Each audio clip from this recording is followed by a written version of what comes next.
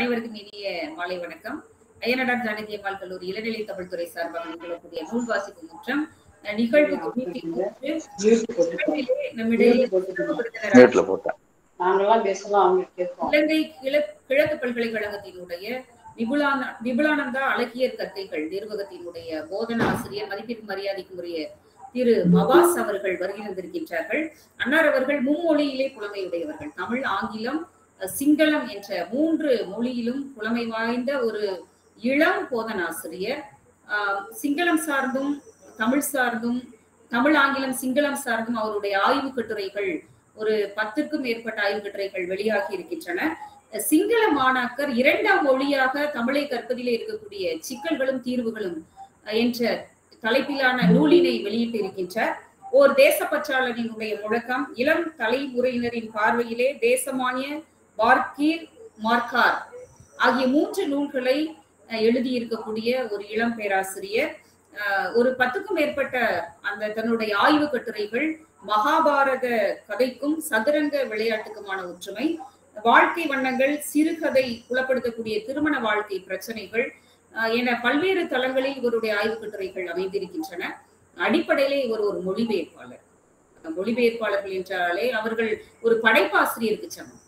ஒரு படைப்பை உள்வாங்கி பிற மொழிக்கு தருவது என்பது அவ்வளவு லெகுவான பணி இல்லை. மூலமொழி ஆசிரியன் உணர்ந்ததை பெருமொழி வாசகர்களுக்கு தரக்கூடிய அந்த சிறப்பானது ஒரு பணியினை மேற்கொண்டிருக்கக்கூடிய திரு மபாஸ் அவர்கள் இன்று நம்மிடையே ஜெயமோகனுடைய அறம் சிறுகதை குறித்து பேச வருகின்றிருக்கின்றார். ஜெயமோகன் என்றாலே எல்லோரும் அறிந்த ஒரு எழுத்தாளர்.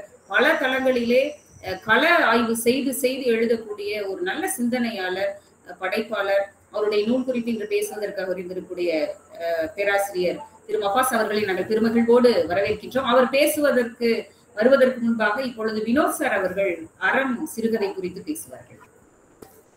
அனைவருக்கும் இனிய இரவு வணக்கம். மபாஸ் ஐயா அவர்கள் பேசுவதற்கு முன்பாக ஒரு சின்ன முன்னுரை போல, நான் என்னுடைய மனம் கவர்ந்த ஒரு எழுத்தாளர் என்று சொன்னால் ஜெயமோகனை தான் நான் முதலில் குறிப்பிடுவேன். ஜெயமோகனுடைய எழுத்துலக சாதனைகள் மிகப்பெரியது. ஏன்னா ஒரு அசுரத்தனமான ஒரு எழுத்து ஆளுமை என்றே அவரை குறிப்பிடலாம். மகாபாரதம் என்று சொல்லக்கூடிய இதிகாசத்தை 26,000 பக்கங்களுக்கு வருகின்ற அளவில் ஒரு நாவல் வடிவத்தில் எழுதி முடித்திருக்கின்றார். சொல்ல போனால் அது மகாபாரத நூல் வரிசையிலேயே மிகப்பெரிய நூல் என்று கொண்டாடப்படுகின்றது. எனவே அதில் இருக்கக்கூடிய மகாபாரதத்தில் நமக்கு எங்கெல்லாம் சந்தேகங்கள் இருக்குமோ, எங்கெல்லாம் நாம் இடர்படுவோமோ, அதையெல்லாம் மிக அழகுற நுட்பமாக விரிவாக ஜெயமோகன் அவர்கள் அந்த நூலில் பேசியிருப்பார். எனவே கிட்டத்தட்ட ஒரு 7 ஆண்டுகளாக தொடர்ச்சியாக அந்த நாவலை எழுதி நிறைவு செய்திருக்கின்றார். அது எழுதி கொண்டிருக்கின்ற காலகட்டத்திலேயே இடையிடையே சிறுகதைகளும் எழுதியிருக்கிறார். அந்த முயற்சியின் இடையாக அப்படி எழுதி 100 கதைகள் வரைக்குமாக கொரோனா காலத்தில் எல்லாம் நூலாக்கம் செய்திருக்கின்றார். அறம் சிறுகதை தொகுப்பு ஜெயமோகனுடைய எழுத்து ஆளுமையில் குறிப்பிடத்தகுந்த ஒன்று. அதில் தலைப்பில் இருக்கக்கூடிய அந்த அறம் என்கின்ற கதை, சொல்ல போனால் இதில் இருக்கக்கூடிய 12 கதைகளும் நிஜ வாழ்க்கையில் நடந்தவைகள், நிஜ வாழ்வினுடைய மனிதர்கள், அவர்களினுடைய கதைகள். கொஞ்சம் முயற்சி எடுத்தால் அந்த கதைக்குள் வருகின்ற அந்த மனிதர் யார், அந்த வரலாற்றினுடைய பின்புலம் என்ன என்பதை எல்லாம் நாம் கண்டடைய முடியும். அப்படித்தான் அறம் என்கின்ற அந்த சிறுகதையை அவர் படைத்திருக்கின்றார். அறம் சிறுகதையில் ஒரு பதிப்பகத்தால் ஏமாற்றப்படுகின்ற ஒரு எழுத்தாளர், அவருடைய வாழ்க்கையை தான் பேசுகிறது. அந்த எழுத்தாளர் யார் என்பதும் அந்த பதிப்பகம் எது என்பதும் உலகம் அறிந்த செய்தி. எனவே அதை இங்கே குறிப்பிடுவதற்கு இல்லை. அந்த படைப்பாளர் ஒரு பதிப்பகத்தாரிடம் எழுதுவதற்கான ஒப்பந்தத்தில் கையெழுத்திடுகின்றார். 100 நூல்கள் எழுத வேண்டும், நான் எத்தனை பேரை வைத்து எழுதலாம் என்று ஒரு கணக்கு வைத்திருக்கிறேன் என்று அந்த பதிப்பகத்தார் சொல்லும் பொழுது இந்த எழுத்தாளர் சொல்கிறார், அவருடைய வறுமை சொல்கிறது, 100 நூல்களையும் என்னிடம் கொடுங்க, நான் எழுதுகிறேன் என்று அவர் அதை கேட்கின்றார். எப்படி எழுதுவீர்கள், எனக்கு குறைந்த கால எல்லைக்குள் அந்த கதைகள் எல்லாம், அந்த நூல்கள் எல்லாம் புத்தகமாக வேண்டுமே என்று கேட்கிறார்.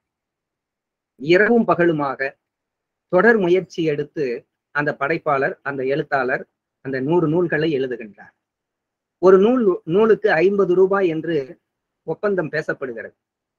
ஆனால் அவர் அதை முதலில் வாங்குவதற்கு தயாராக இல்லை.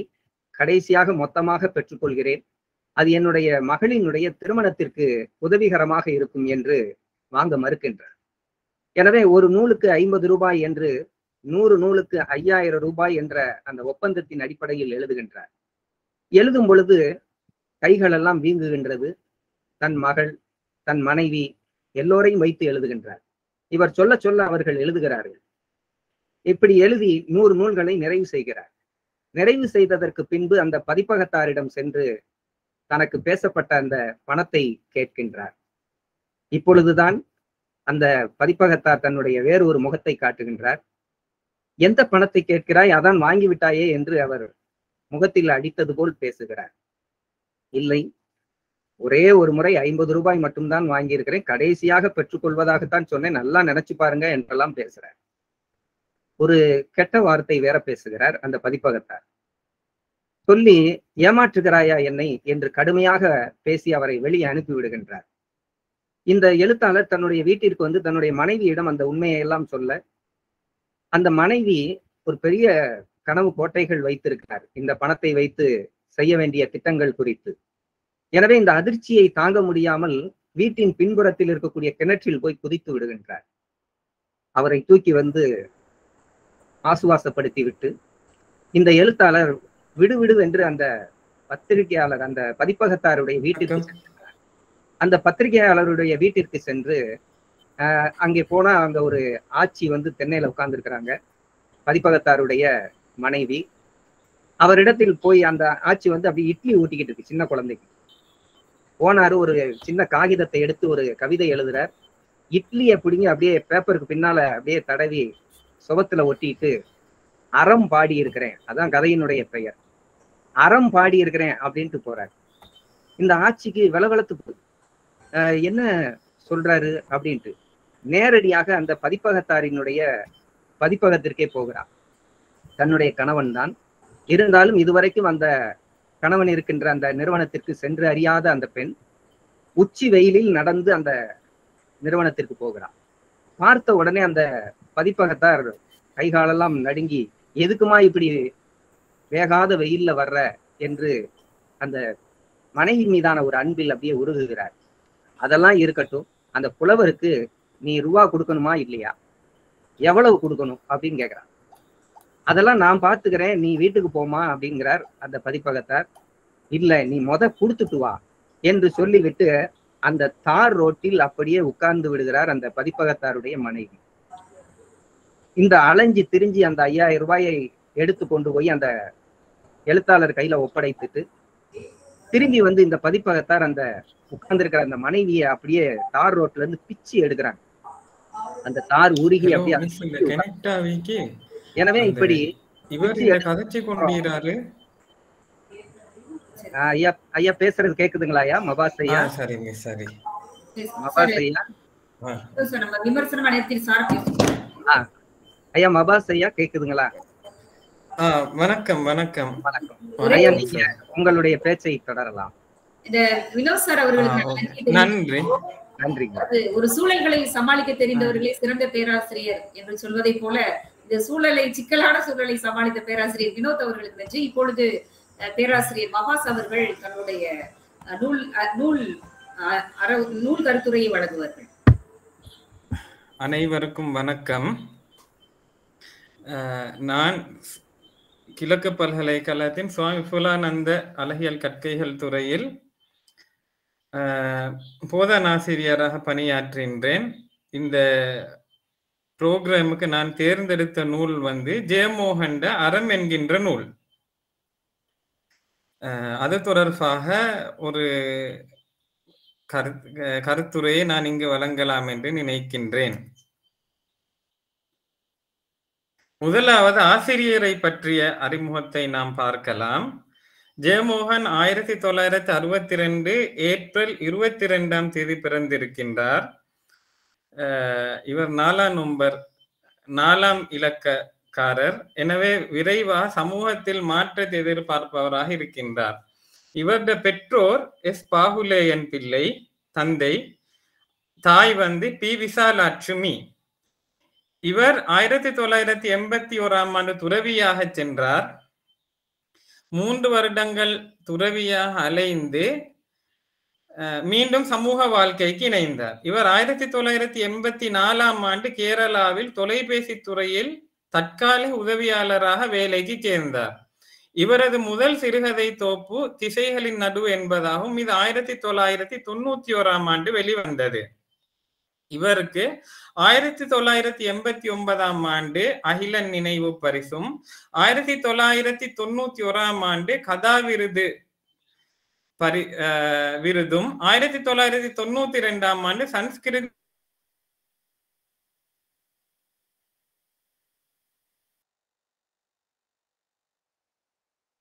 அடுத்தது நூல்படி ஒரு சுருக்கமான என்று கருதுகின்றேன். அறம் என்கின்ற நூல் ஜெயமோகனுடைய இணையதளத்தில் வந்த கதைகள் தொகுக்கப்பட்டு ஒரு தொகுப்பாக வெளியிடப்பட்டுள்ளது. இது 2011 ஆண்டு முதலாவது வெளிவந்தது. 2019 ஆண்டு வரை இதுல 13 பதிப்புகள் வெளிவந்துள்ளன. இந்த தொகுப்பில் மொத்தமாக 12 கதைகள் உள்ளன. இதில் வருகின்ற கதைகள் அறம், வனங்கான், தாயார் பாதம், யானை டாக்டர், சோற்று கணக்கு, 100 நாட்காலிகள், பெருவழி, ஓலை சிலுவை, மயில் கழுத்து, மத்துரு தயிர், கோட்டி, உலகம் யாவையும் என்பனவாகும்.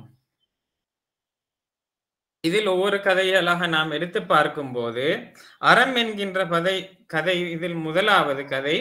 இந்த கதையிலே ஒரு எழுத்தாளரின் வறுமை நிலையை சித்தரிப்பதாக இருக்கின்றது. அடுத்ததாக அந்த காலத்தில், அதாவது ஒரு 18ஆம் நூற்றாண்டில் செட்டிமார்கள் அல்லது முதலாளிமார்கள் எழுத்தாளர்களின் எழுத்து திறனை கையாண்டு அவர்களுக்கு சொச்சம் காசை கொடுத்து விட்டு இவர்கள் பணக்காரராகுவதையும் சித்தரிக்கின்றது.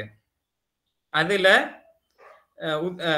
மேற்கோளாக பெரியார் சொல்லுகின்றார், 100 புக்கு வித்திருக்கிறாரே என்றேன். ஆம், அதுல வந்த லாபத்துல கடையே டபுள் ட்ரிபிளா வளர்ந்திருத்தி, திருச்சியில மத்த வீடும் கட்டியாச்சு என்று பெரியார் மோகனிடம் சொல்லுகின்றார். பெரியாருக்கு தனது மகளின் திருமணத்தையே செய்ய முடியாத நிலைமை இருக்கின்றது. இந்த நிலையிலே இவர் செட்டியாரின் மனைவியை சந்திக்க சென்று செட்டியாருக்கு சாபமிட்ட பின்னரே செட்டியார் பெரியாரின் மகளின் திருமணத்துக்காக பணத்தை கொடுத்து நகையும் கொடுக்கின்றார். இதில் 2வது சிறுகதை வனங்கான் என்கின்ற சிறுகதை ஆகும். இது அந்த ஆங்கிலேயருடைய வருகையுடன் எப்படி இந்த சமூகம் மாறுகின்றது என்பதை சித்தரிக்கின்றது. பொதுவாக இந்தியா, இலங்கை போன்ற எல்லா இடங்களிலுமே 19ஆம் நூற்றாண்டில் இல்ல, அதற்கு முன்னரும் வெள்ளாள சமூகம் தான் அதிகமாக செல்வாக்கு பெற்றதாக இருந்தது. அப்ப இந்த கதையில 19ஆம் நூற்றாண்டுல வெள்ளாள சமூகம் நாடார் சமூகத்தை எந்த அளவு இழிவாக நடத்துகின்றது என்பதை சித்தரிப்பதாக இருக்கின்றது. அதில் இந்த நாடாரான கருப்பன் அரசு உத்தியோகம் பெற்று பிரதேச முக்கியஸ்தரான வெள்ளாள குடியேற்றின் இந்தி குடி ஜமீன்தாரை சந்திக்க சென்ற போது கருப்பன் மேலுடை அணிந்திருப்பதன் காரணமாக அந்த ஜமீன்தார் அவர் இந்த கருப்பன் ஆங்கில அரசு உத்தியோகத்தராக இருந்த போதும் அவரை துப்புகின்றார். கதையின் இறுதியிலே இந்த அடக்குமுறைகள், சாதி அடக்குமுறைகள் இவை அனைத்தையும் வெற்றி கொண்டு நாடாரான கருப்பான் எவ்வாறு அந்த ஜமீன்தாரின் செல்வாக்கு இல்லாதொழிக்கின்றார் என்பதை மிகவும் தத்ரூபமாக சித்தரிக்கின்றது. இதற்கு கருப்பன் தன்னுடைய கல்வியை பயன்படுத்தினான். கருப்பன் ஒரு பள்ளியில் முறையாக கல்வி பெற்றவன் இல்லை. ஆனால் ஆங்கிலத்தை கற்று சிலரின் உதவியுடன் பரீட்சைகளில் தேற்றியே இவன் இந்த உத்தியோகத்தை பெற்றுக் கொள்கின்றான். இந்த கதையை ஒட்டுமொத்தமாக பார்க்கும்போது சிறுவயதில் சாதி அடக்குமுறை காரணமா பல இன்னல்களுக்கு கருப்பன் ஆளாகின்றான். குறிப்பாக கருப்பன் மட்டுமில்ல, கருப்பனின் தாப்பனார் கூட அவருக்கு மண் விழுந்த சோற்றை உண்ணுமாறு வற்புறுத்தப்படுகின்றது. கருப்பன் தனது வீட்டிலிருந்து பாய்ந்து சென்று பலரின் உதவியுடன் இவ்வாறு கல்வியை கற்று ஒரு ஆங்கில பிரித்தானியர் ஆட்சியின் கீழே ஒரு ஆங்கில உத்தியோகத்தனாக வேலை பார்த்து குறிப்பாக வெள்ளாள சமூகத்தின் செல்வாக்கு எப்படி அடக்குகின்றான் என்பதை இந்த கதை சித்தரிக்கின்றது. இரண்டாவது கதை தாயார் பாதம் என்பதாகும்.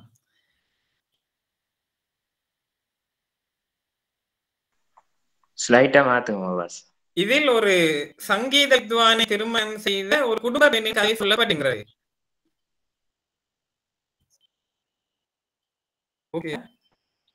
ஸ்லைடு வந்து மூவ் ஆகலங்கயா, அதே போல உங்க வீடியோ தெரியல. ஓகே ஓகே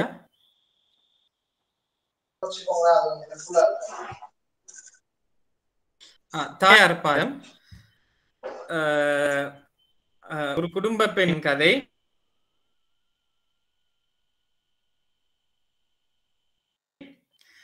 அந்த குடும்ப பெண் தனது கணவன், பிள்ளைகள், பேரப்பிள்ளைகள் என்று அனைவருக்குமாக தனது வாழ்க்கையை அர்ப்பணித்து அந்த வீட்டு வேலைகள் அனைத்தையும் செய்கின்றார். ஆனால் இவர்கள் யாரும் இவரை கவனித்ததாக இல்லை. அந்த குடும்ப பெண்ணை பற்றி ஆசிரியர் கூறுகின்ற போது, எப்பவும் வீடு முழுக்க அலைஞ்சிட்டே தான் இருப்பாள். வெறி பிடிச்சா போல வீட்டு வேலை செய்வது தான் அவளோடு உலகம், வேலை தவிர ஒன்றும் தெரியாது என்று சொல்லுகின்றார். ஒரு 20 வருட காலமா பின்னர் இந்த பாட்டிக்கு, இந்த குடும்ப பெண்ணுக்கு புத்தி பேதலித்து போகின்றது. அந்த நிலையிலுமே யாருமே இவருக்கு மருந்து எடுத்து கொடுக்கவாவது முன்வரவில்லை. இதில் பாட்டி அதாவது அந்த குடும்ப பெண் ஏனையோரின் விருப்பு வெறுப்புகளை கவனித்தாலும் அந்த பாட்டியின், அந்த குடும்ப பெண்ணின் விருப்பு வெறுப்புகளை கவனிப்பதற்கு யாரும் இல்லை. இறுதியில் யாரும் கவனிக்காத விதமாக அறையில் அடைபட்டு தேல் கொற்றி இவர் இறக்கின்றார்.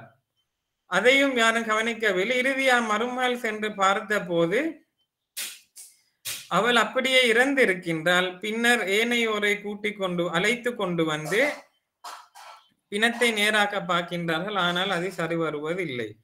அப்ப ஒரு தாய், அதாவது ஒரு குடும்ப பெண் பல வேலைகள், அந்த குடும்ப நிறுவனத்துக்கு அத்தனை வேலைகள் செய்தாலும் அவள் கவனிக்கப்படவில்லை என்பதை இந்த கதை எடுத்து காட்டுகின்றது. அடுத்த கதை யானை டாக்டர். இது விலங்குகளுக்கும் மனிதருக்கும் இடையிலான உறவை, அதாவது விலங்கு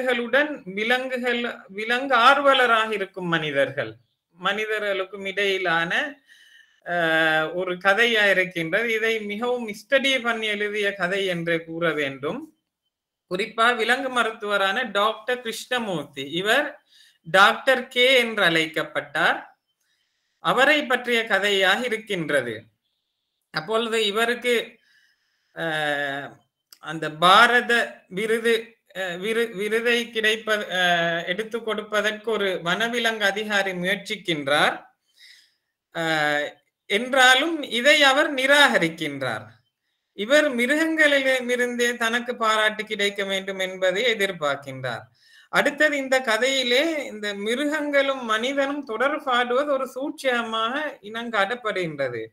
ஒரு செந்நாய் சுகவீனம் அடைந்து இருக்கும் போது அதை சுற்றி ஏனைய செந்நாய்கள் இருக்கின்றன. அப்போது இந்த விலங்கு டாக்டர் கே தனியாக வைத்து அந்த நாயை கவனிக்க சென்றதும் சிறிது நேரத்திலே அந்த சுகவீனம் அடைந்த நாயை விட்டுவிட்டு ஏனைய நாய் செல்லுகின்றது.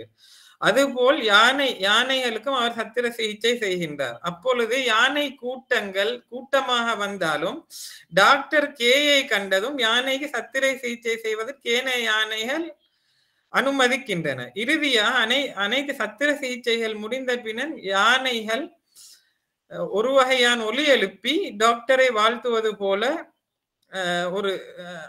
ஒரு கௌரவம் கிடைப்பதாக அதில் சித்தரிக்கப்படுகின்றது.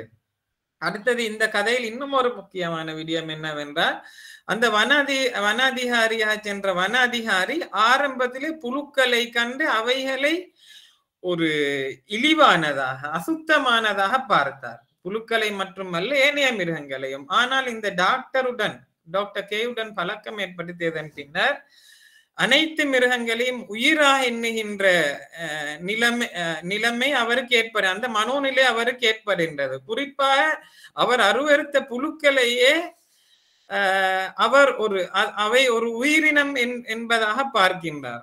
ஒரு சந்தர்ப்பத்திலே அவருடைய நண்பர் அந்த நரி என்று ஒரு மனிதனை திட்டுகின்றார். அந்த சந்தர்ப்பத்தில் இந்த வனாதிகாரி சொல்லுகின்றார், நரிகள் அப்படியான வேலை செய்வதில்லை என்று நரியை உயர்ந்த ஸ்தானத்தில் வைத்து பேசுகின்றார். அடுத்த கதை சோற்று கணக்கு என்பதாகும். இதில் கெத்தல் சாஹிப் என்ற ஒரு முஸ்லிம் வியாபாரியின் தர்மத்தை பற்றிய கதையாக இருக்கின்றது. அதாவது அவரின் ஹோட்டலில் சாப்பிடுபவர்கள் அவர்களுக்கு பில் வழங்கப்படுவதில்லை. அவரது ஹோட்டலில் முன்னால் ஒரு பெட்டி வைக்கப்படுகின்றது. அதில் விரும்பியவாறு பணத்தை போடலாம். என்றாலும் இந்த கதையில் வருகின்ற கதாநாயகன் 3 முறை சாப்பிட்டு பணம் போட்டுவிட்டு 4 வருடங்களா அதில் பணம் போடாது சாப்பிடுகின்றான். அதற்கு அவனது சூழ்நிலைய காரணமாகவும் மாமா வீட்டில் நிப்பாட்டப்பட்டாலும் அங்கே போதிய உணவோ எதுவும் அவனுக்கு தேவையான வசதிகள் ஏற்படுத்தி கொடுக்கப்படுவதில்லை. எனவே சாப்பாட்டுக்காக அந்த கெத்தல் சாஹிப்பின் ஹோட்டலில் சாப்பிடுகின்றார். பின்னர் கெத்தல் சாஹிப்பை தனது தாயை விட பாசம் வைக்கும் அமைப்பிலே அந்த பிரதான பாத்திரம் இந்த கதையில் நகர்த்தப்படுகின்றது. அடுத்தது எந்த நிலையில் இருந்தாலும் இறுதியாக இந்த பிரதான பாத்திரம் இறுதியில் ஒரு பல்கலைக்கழக விரிவுரையாளராக மாறுகின்றான். அந்த நிலையிலே தனக்கு கிடைத்த பெரும் காசை கெத்தல் சாஹிப்பின் அந்த பெட்டகத்தில் போடுகின்றான். இந்த நிலையில் இன்னும் 2 அனாதை சிறுவர்கள் அந்த ஹோட்டலுக்கு வந்திருக்காங்க. அவர்களை அதட்டி கெத்தல் சாஹிப் சாப்பிட வைப்பதா அந்த கதை முடிகின்றது. இதில் சாப்பாடு என்ற விஷயம் எந்த அளவு முக்கியத்துவமானது, அதை தர்மம் செய்ய வேண்டும் என்பதை இதில் வலியுறுத்தப்படுகின்றது. அடுத்த கதை 100 நாட்காலி ஆகும். இதுவும் ஒரு வித்தியாசமான கோணத்தில் எழுதப்பட்ட கதையாக இருக்கின்றது. அதாவது இது நாயாடி சமூகத்தை பற்றிய கதையாக இருக்கின்றது. குறிப்பா இது ஒரு 18ஆம் நூற்றாண்டு சமூக நிலைமை பிரதிபலிப்பதாக இருக்கின்றது. நாயாடி சமூகத்தை சேர்ந்த காப்பன் என்கின்ற சிறுவன் ஒரு ஆசிரமத்தில் ஒரு முனிவரால் தத்தெடுத்து வளர்க்கப்படுகின்றான். அந்த தாயிடம் இருந்து பிரிப்பது அந்த தாயின் அனுமதியுடன் அல்ல. இந்த நிலையிலே இந்த காப்பனுக்கு ஆசிரமத்தின் மேலும் அந்த சூழலின் மீதும் ஆர்வம் ஏற்பட்டு ஆங்கில கல்வியை கற்று அவன் சிவில் சர்வீஸ் எழுதி பெரிய உத்தியோகத்துக்கு செல்லுகின்றான். பின்னர் இந்த முனிவரை சந்திக்க வருகின்றார். முனிவரை சந்தித்த போது அவர் சொல்லுகின்றார், நாங்கள் உன் தாய்க்கு செய்தது தவறு, நீ அவரை காப்பாற்று என்று. இந்த நிலையில் தனது தாயை மீண்டும் தேடி அவன் கற்று அந்த ஒரு சமூக அமைப்பு இருக்கு தானே, அதுக்கு கொண்டு வருவதற்கு பலவிதமாக முயற்சி செய்கின்றான். ஆனால் அந்த தாய் ஆரம்பத்தில் இருந்த நாயாடி சாதியை சேர்ந்த அந்த பழக்க வழக்கங்களுடனே இருக்கின்றார். இந்த நிலையிலே இவனது முயற்சி ஒரு போராட்டமா இருக்கின்றான். அவனது வாழ்க்கை ஒரு போராட்டம். குறிப்பா அவன் கல்வி கற்று படித்து ஒரு பெண்ணை முடிக்கின்றார். இந்த நிலையில அவனது தாய் அவளை பார்த்து வெள்ளை பன்றி என்று அழைக்கின்றார். அடுத்தது பகிரங்கமாக அவன் அரச சேவையில் உயர்ந்த பதவியில் இருக்கின்றான். இந்த நிலையிலே அவனது காரியாலயம் அருகே ஒரு சந்தர்ப்பத்தில் அவனது அம்மா காரியாலயத்துக்கு தனது ஆடைகளை தூக்கி மர்ம உறுப்புகளை காட்டிக்கொண்டு வசைப்பாடின. இந்த நிலையில் இவை அனைத்தும் அவனுக்கு ஒரு அவமானமாக போகின்றது.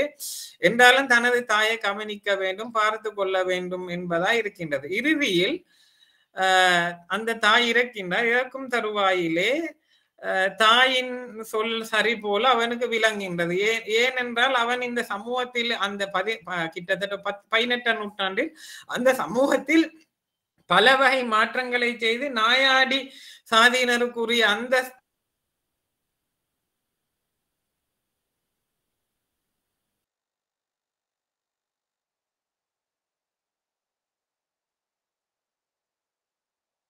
தனது உத்தியோகத்தின் மூலம் கொடுக்க முயற்சி செய்தாலும் அதற்கான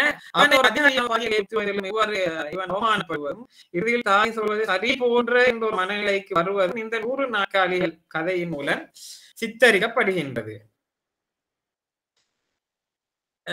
இதில் வருகின்ற அடுத்த கதை பெருவழி என்பதாகும். அதாவது கோமல் என்கின்ற ஒரு நாடக ஆசிரியரை பற்றிய கதை. அதாவது இவர் பிறப்பிலே ஒரு இந்து சூழலில் வளர்கின்றார். ஆனால் ஏதோ கல்வியின் காரணமா இவருக்கு ஒரு நாட்டிய துறையில் ஒரு ஆர்வம் தாக்கம் அதிகரிக்கின்றது. அதையொட்டி இவர் நாடகங்கள் இவரது எழுத்துக்கள் அத்தனையும் அமைகின்றன. ஆனால் திடீரென இவருக்கு ஒரு முதுகு வலி, முதுகில ஒரு புற்றுநோய் வருகின்றது. இந்த நிலையில் இவருக்கு இமயமலையை தரிசிக்க வேண்டும், கடவுளை பார்க்க வேண்டும் போன்றவாறான எண்ணங்கள் எழுகின்றன. என்றாலும் இமயமலையை தரிசிக்க சென்றாலும் அங்கும் இவரிடம் அந்த நாத்திய சிந்தனையில் தோன்றுகின்றது. இந்த நாத்தியத்துக்கும் ஆத்மீயத்துக்கும் இடையிலான ஒரு போராட்டமாக, மனப்போராட்டமாக இந்த பெருவழி என்கின்ற சிறுகதை இருக்கின்றது.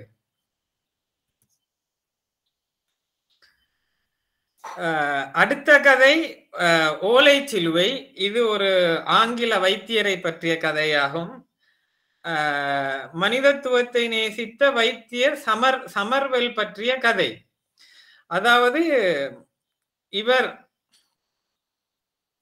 நெய்யூர் ஒரு முறை நெய்யூரால் சென்று கொண்டிருக்கும் போது ஒரு ஆஸ்பத்திரியை காணுகின்றார்.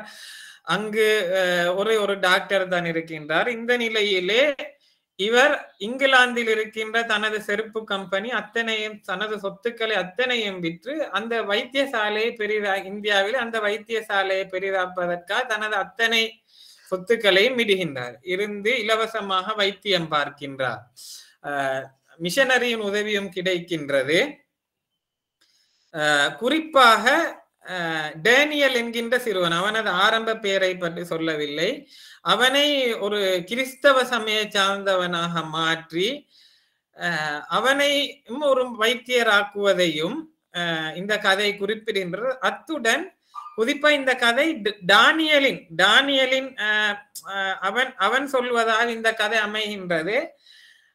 அவன் இயேசுபிரான், அவனுடைய அறையிலே இயேசுபிரானின் ஒரு படம் இருக்கின்றது. ஆனால் அவன் அதை தட்டுவதில்லை. ஒரு முறை இதை கண்ட சமர்வெல் அதை கடுமையா கடிந்து கொள்ள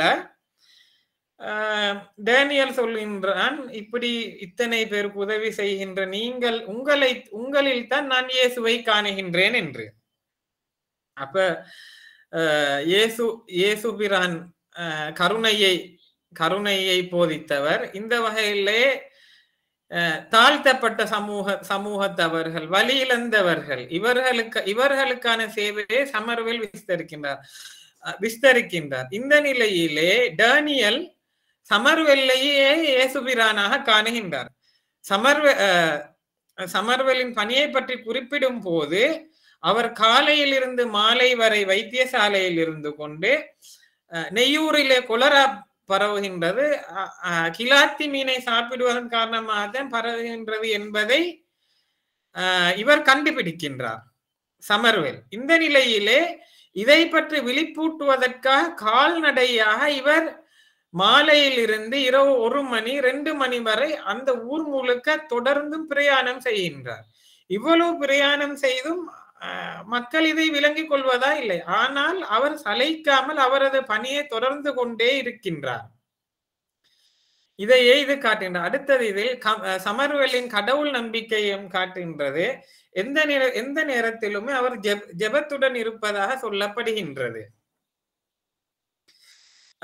அடுத்த கதை மயில் கழுத்து என்ற கதையாகும். இதில் முக்கியமாக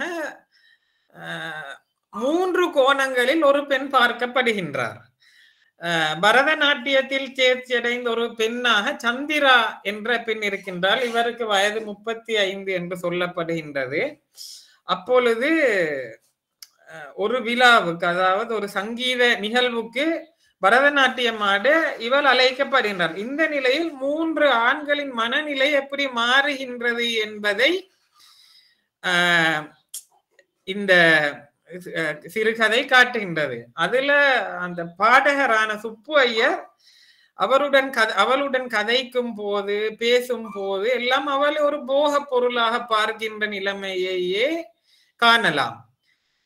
பாலசுப்ரமணியம் என்ற பாத்திரம் அவளுடன் கதைக்கும் போது அவள் மீது ஒரு காந்தம் போன்ற ஒரு ஈர்ப்பு ஏற்படுகின்றது.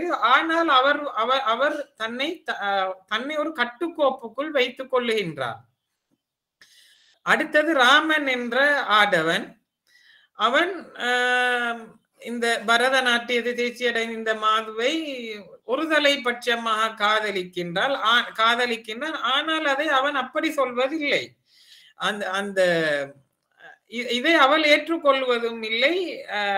அவள் இவனை தனக்கு கீழ் வைத்துக் கொள்ள வேண்டும் மாதிரியான ஒரு தோரணையிலே செயற்படுகின்றார். இந்த நிலையில் இவள் இந்த சந்திரா என்ற மாது திறமையுள்ளவர்களை அடக்கி தான் மேலானவள் என்பதாக காட்டுவதாக ஏதோ ஒரு வகையில் ஆண்களுக்கு இருக்கின்ற பலவீனத்தை பயன்படுத்தி கொண்டு இப்படி காட்டுவதா இந்த கதையில் சித்தரிக்கப்படுகின்றது. இதில் கதைக்கு மயில் கழுத்து என்று பெயர் வைக்கப்பட்டுள்ளது. இதில் குறிப்பா சொல்லப்படுவது மயில் கழுத்திலே நஞ்சு இருக்குமாம், அது நீல நிறமாக இருக்குமாம். அப்ப இந்த மாது பல இடங்களில் நீல நிற புடவையை கட்டி கொண்டிருக்கின்றால், அவ்வகையிலே சில பாம்புகளும் நீல நிறமாக இருக்குமாம். இந்த நிலையிலே அந்த பெண் ஒரு விஷம் என்பதையே ராமனின் சிந்தனையா இருக்கின்றது. இறுதியாக அதுவே உண்மை போல இந்த கதை முடிகின்றது, மயில் கழுத்து என்கின்ற கதை. அடுத்தது மத்தருத்தையர் என்கின்ற கதை. அது ஒரு பல்கலைக்கழக மாணவனுக்கும் பல்கலைக்கழக பேராசிரியருக்கும் இடையிலான ஒரு ஆத்மார்த்தமான தொடர்பை சித்தரிக்கின்றது. அதாவது பேராசிரியரின் பெயர் குறிப்பிடப்படவில்லை. அந்த பேராசிரியர் ராஜம் என்கின்ற ஒரு மாணவனுடன் அன்பாக இருக்கின்றார். பல்கலைக்கழகத்திலே இவன் இடையிலே ஒரு நாயறு பெண்ணை காதலிக்கின்றான். காதலில் தோல்வி அடைகின்றான். இந்த நிலையிலே அந்த பேராசிரியரும் இவனுக்கு உதவியாக நின்று இவன் பல வகையில் உடைந்து, மனம் உடைந்து, நொந்து விழுந்து போகின்ற நிலையில் இவனுக்கு உதவியாக இருக்கின்ற நிலையிலே அந்த பெண்ணின் தாய் நீர் ஆசிரியர் என்றால் ஆசிரியரின் வேலையை பாரும், பெண் பார்க்கின்ற வேலையில் ஈடுபடாதும் என்றெல்லாம் ஏசிவிட்டு செல்கின்றார். இந்த நிலையிலே அந்த ராஜம் என்ற மாணவன் தொடர்ந்து அந்த பெண்ணை விரட்டவும் இல்லை. இடையிலே இவன் விரக்தி அடைந்து ஒரு குடிகாரனாக மாறுகின்றான். ஆனால் சிறந்த எழுத்தாளர். இந்த நிலையிலே இந்த பேராசிரியரை அழைத்து எழுத்தாளர்களுக்கான ஒரு விழா கும்பத்தில் நடக்கின்றது. அப்பொழுது பேராசிரியரும் தன்னுடைய ராஜம் என்கின்ற மாணவன் வர வேண்டும் அவனை காண வேண்டும் என்கின்ற எதிர்பார்ப்பு. இப்பொழுது அந்த பேராசிரியர் ரிட்டையர்ட் ஆகிவிட்டார். வர வேண்டும் என்று எதிர்பார்க்கின்றார். ஆனால் அந்த விழாவுக்கு வந்தும் ராஜம் என்கின்ற மாணவன் பேராசிரியருக்கு முகம் கொடுக்கவில்லை. ஏனென்றால் தான் ஒரு குடிகாரனாயிருந்து கொண்டு பேராசிரியரின் முகத்தில் முழிப்பது சரியில்லை என்கின்ற எண்ணம் அவனுக்கு தோன்றின்றது. அது வசனங்களில் சொல்லப்படவில்லை. அந்த கதையை வாசிக்கின்ற போது அப்படியான எண்ணம் தான் வருகின்றது வாசகர்களுக்கு. இந்த நிலையிலே அவன் பல பேர் அழைத்தும் பேராசிரியர் சந்திக்க செல்லவில்லை. இறுதியாக பேராசிரியர் காரில் ஏறுகின்றார்.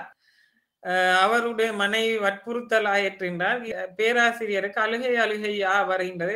தனது விருப்பமான மாணவனை காண கிடைக்கவில்லை என்று பேராசிரியர் காரில் ஏறி சென்றதும் ராஜம் என்கின்ற மாணவன் பேராசிரியர் மிதித்து சென்ற மண்ணை தொட்டு முத்தமிடுகின்றார்.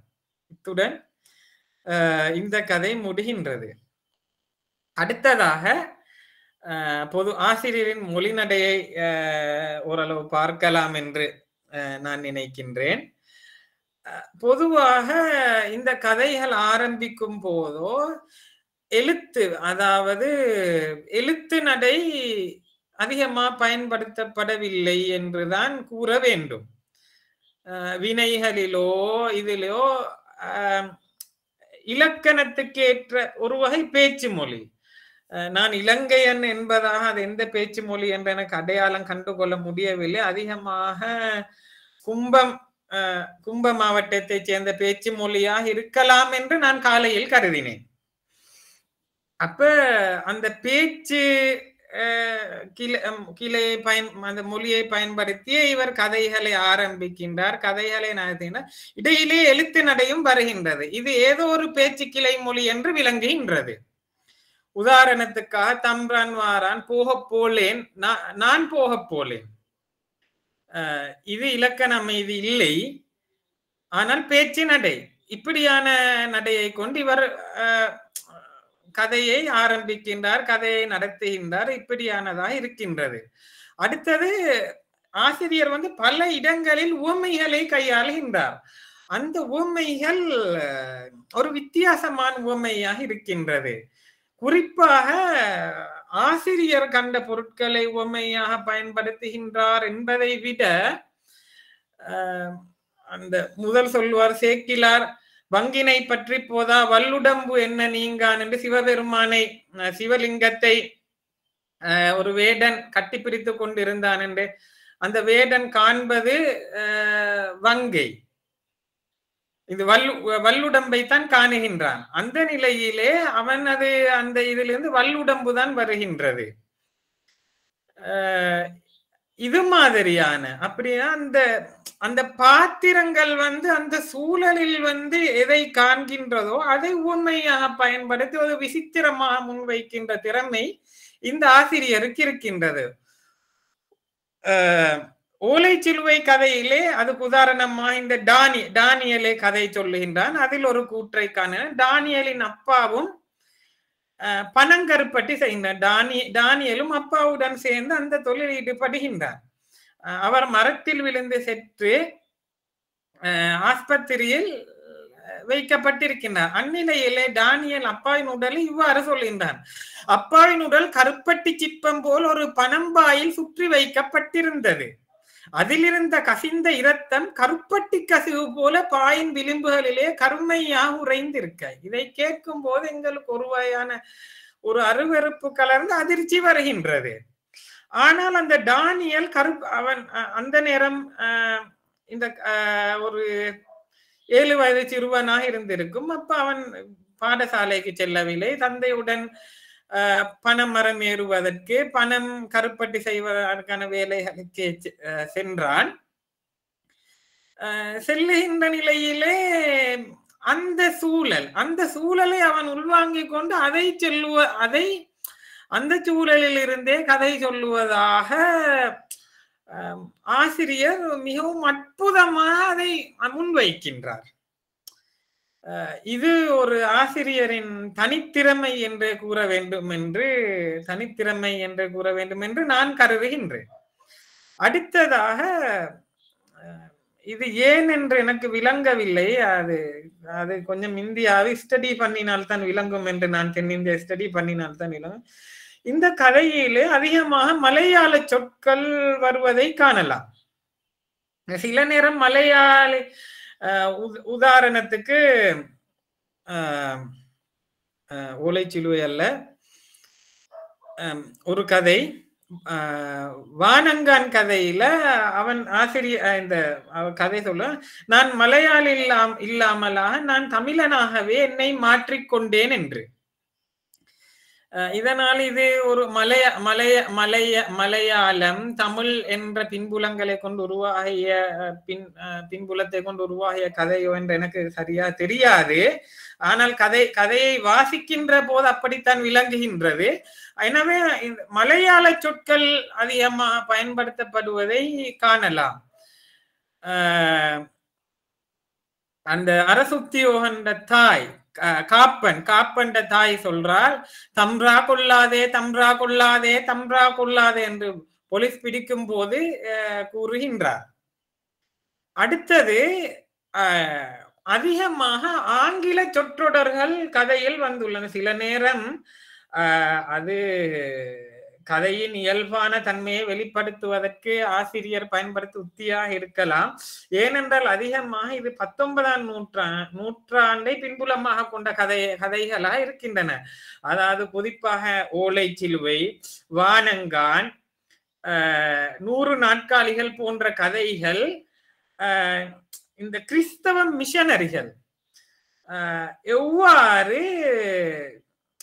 கீழ்மட்ட ஒரு தாழ்த்திய ஒதுக்கப்பட்ட விளிம்பு நிலையில் இருந்த சமூகத்தவர்களாக இருக்கின்றவர்களை மிகவும் புத்தி சாதுரியமாகவும் சூட்சமாகவும் மதம் மாற்றி அவர்களை ஒரு பண்பட்ட சமூகத்தவர்களாக மாற்றுகின்றதை குறிப்பின்றது. இவர்கள் அவ்வாறு பண்பாடான நிலைக்கு வந்த பின்னர் தான் ஆங்கில சொற்களை கையாள்வதை பார்க்கலாம். உதாரண காப்பனின் மனைவி சுபா மினிஸ்டருடன் எனக்கு மீட்டிங் இருக்கின்றது, ஐ டோன்ட் கேர், இப்படியான வசனங்களை அது ஆரம்பத்திலே நாங்கள் அந்த தமிழ் சமஸ்கிருதம் கலந்த தமிழ் நடை மணிப்பிரவாள நடை என்று பின்னர் வந்த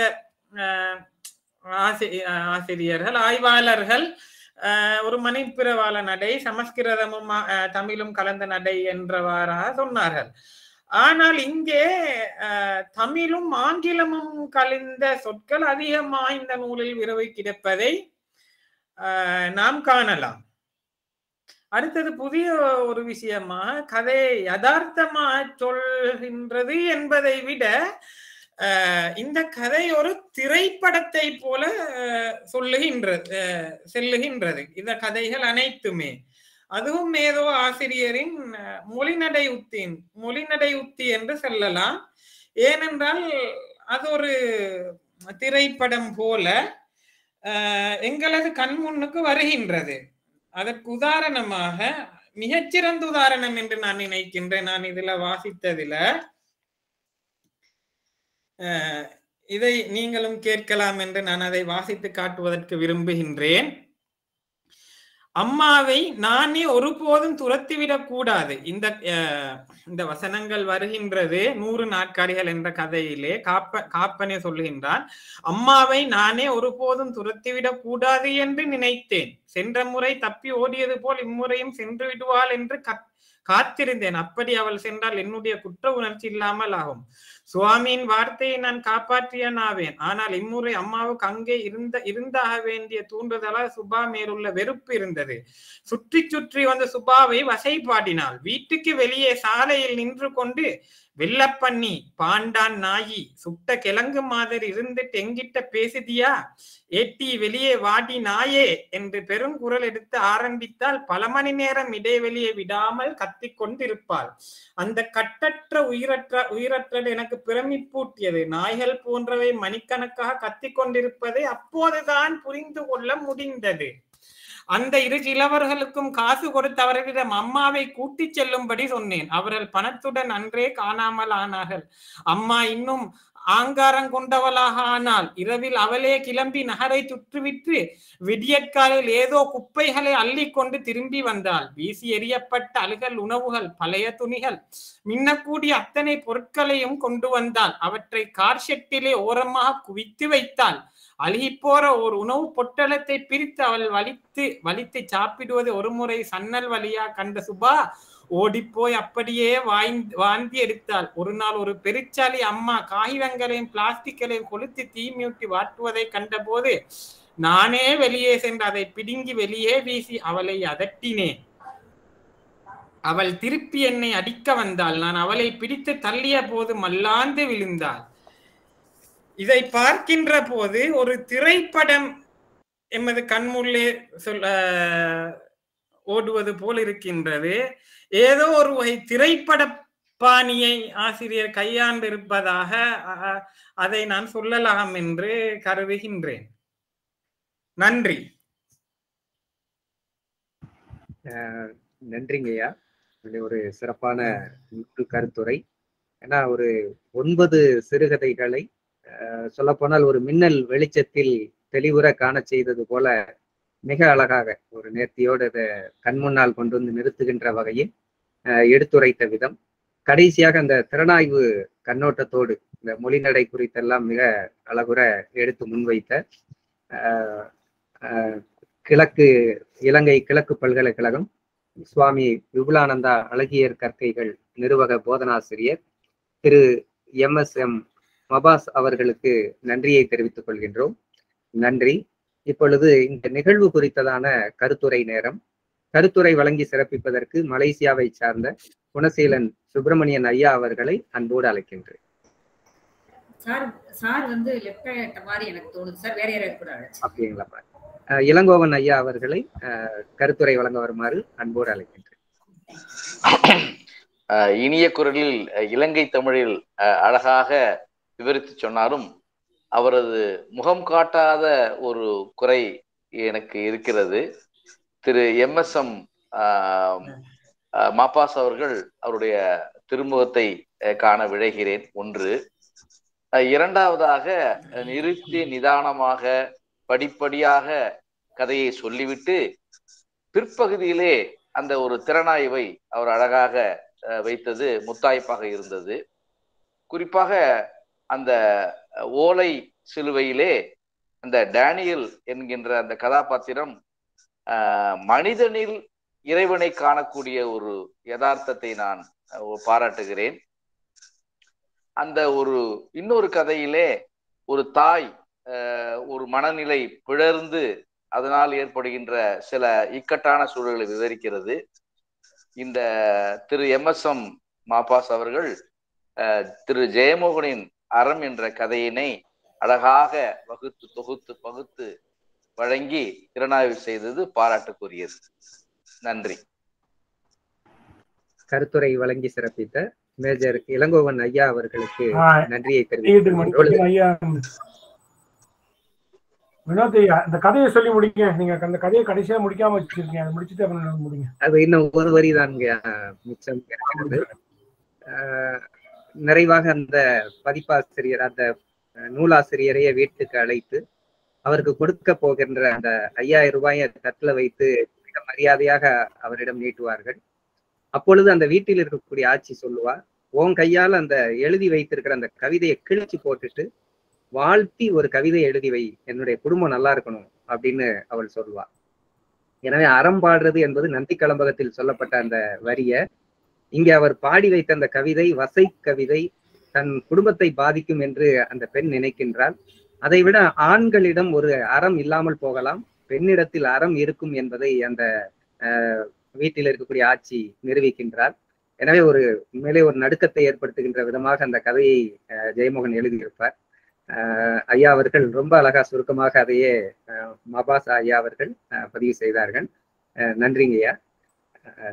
நிறைவாக நன்றியுரை வழங்குவதற்கு முனைவர் சாந்தி அவர்களை அன்போடு அழைக்கின்றேன். அனைவருக்கும் இனிய மாலை வணக்கம். நூல் வாசிப்பு முற்றம் நிகழ்வு 93 இந்நிகழ்வை தொடர்ந்து நான் நடத்துவதற்கு நல்வாய்ப்பினை வழங்கி வரும் கல்லூரி தாளாளர், முதல்வர் உள்ளிட்ட நிர்வாக குழு உறுப்பினர்களுக்கு நன்றி கூறிக்கொள்கின்றோம். இன்றைய நிகழ்வை தொடக்க உரையாற்றி சிறப்பித்த இளநிலை தமிழ்துறை தலைவர் முனைவர் அருள்மொழி அம்மா அவர்களுக்கு நன்றி கூறிக்கொள்கின்றோம். இன்றைய நூல் கருத்துரையாளராக இலங்கை கிழக்கு பல்கலைக்கழகம் சுவாமி விபுலானந்தா அழகியர் கற்கைகள் நிறுவக போதகன் ஆசிரியர் திரு MSM மபாஸ் அவர்கள் ஜெயமோகன் எழுதிய அறம் என்னும் நூல் குறித்து கருத்துரை வழங்கினார்கள். உண்மை மனிதர்களின் கதைகளை வெறும் கதைகளாக வாசிக்கும் பொழுது ஏற்படும் உணர்ச்சிகளுக்கும் கதை மாந்தர்களின் பின்புலத்தை உணர்ந்து நீர் வாசிப்பு செய்யும் பொழுது ஏற்படும் கிளர்ச்சிக்கும் வேறு வகையான உணர்வினை தரக்கூடியதாக இருக்கும் என்பதை இந்நூலை வாசிக்கும் ஒவ்வொரு வாசகனும் உணர முடியும்.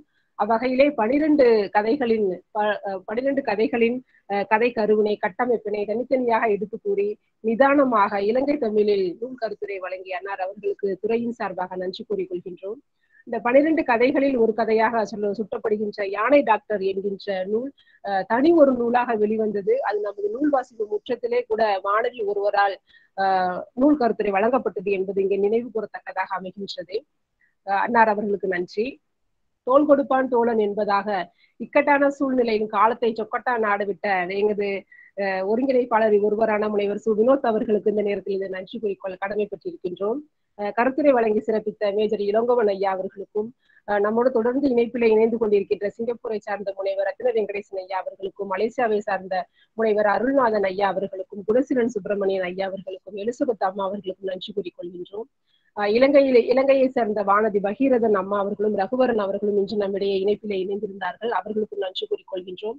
தொடர்ந்து நம்மோடு பயணித்துக் கொண்டிருக்கின்ற பேராசிரியர்கள், மாணவர்கள், தமிழ் ஆர்வலர்கள், உள்நாடு வெளிநாடு தமிழ் ஆர்வலர்கள் ஆகிய அத்தனை பேருக்கும் நன்றி கூறிக்கொள்கின்றோம். நன்றி.